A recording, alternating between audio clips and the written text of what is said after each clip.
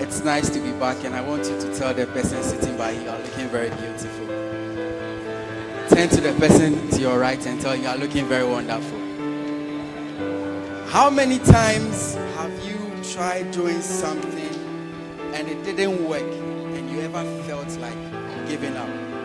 Who has felt giving up before? Do you know someone who started something and got to a point and the person stopped doing what they were doing? Have you seen someone who started something and the person stops? All right. In life, we need inspiration. Tell the person we need inspiration. Tell another person you need motivation. So I wrote down this piece called Never Quit, Don't Give Up. Tell the person by you never quit, don't give up. And it goes like this. In life, sometimes we fail. Sometimes once, sometimes twice, sometimes thrice, and sometimes every time. So we decide to quit because we did our best, but it was not good enough. Sometimes too, we do everything right, then out of nowhere, we make a little mistake. Oftentimes, people look at our size, our height, our color, our tribe, our country, and our history, and they tell us, you cannot achieve anything great. Sometimes we believe them. Other times we even think they are right. So we call and retire, staying out of trouble.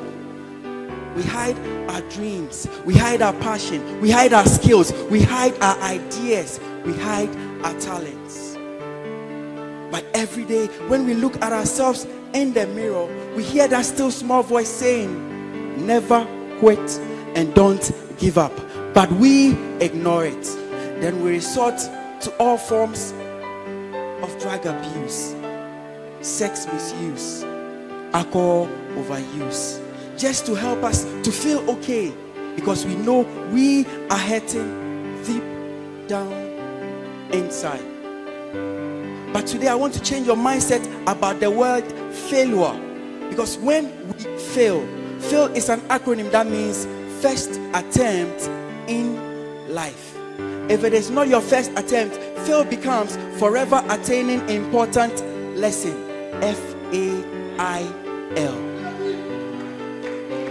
Because whilst we were children learning how to walk, we fell many times, but we kept trying until we could walk. In life, you don't fall to quit, but you fall to learn how not to quit. Because in the year 2006, I'm sure you watched the World Cup, and I did also. There I saw a legend called Zinedine Zidane about to crown his amazing football career with a World Cup trophy. He did everything right, but he made a mistake. He was shown the red card and sent off the pitch in front of the whole wide world. Many people thought he would never ever come to football. But fast forward in 2016, Zinedine Zidane was made the coach of Real Madrid, the world's richest, most powerful football club. And as an interim coach on his first attempt, he won the Champions League. He went on to win the Super Cup and even went on to win the Club World Cup. Zinedine Zidane became the first man in the history of the whole world to win the Champions League back to back. That was one time a failed captain, now a successful coach. Steve Jobs was fired from Apple, a company he helped build, because he failed at a point in time. But when he went back to learn from his mistake and he came back to Apple, nobody could match him anymore.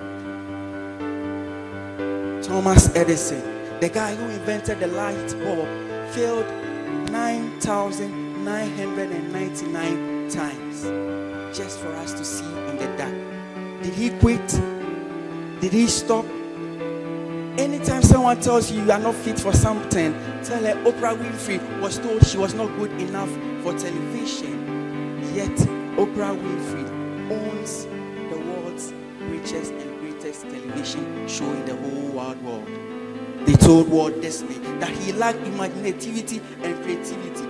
Yet Walt Disney invented the Mickey Mouse and he built the Disney World. Michael Jordan could not even make his high school basketball team. But Michael Jordan goes down in history as one of the most valuable players in the history of basketball.